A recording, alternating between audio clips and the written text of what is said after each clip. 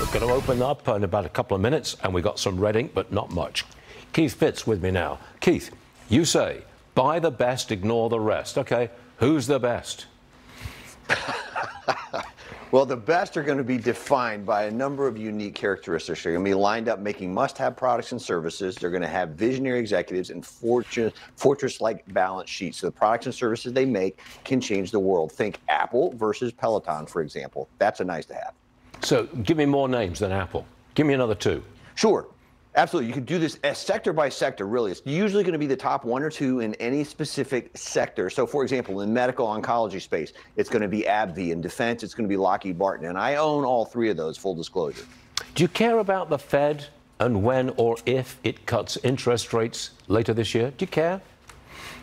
I do care, Stuart, but it's not an input like you'd think. The only thing I'm looking for the Fed to do is either admit it's wrong and or get out of the way. So to the extent that either of those things two happen, it's going to bring liquidity into the market. There's still $4 to $6 trillion looking to find a home. The big hedge funds, for the most part, are on the wrong side of the playbook right now, so they've got to get on board. And then finally, all the individual investors are going to come running when the Fed finally rings the alarm bell and says, hey, we're done. You got it. Yeah, I look at it, but it doesn't bother me. Yeah, it's kind of fading for a lot of people, isn't it? All right, Keith, thanks a lot, man. It was only short but sweet, and we'll talk to you again real soon.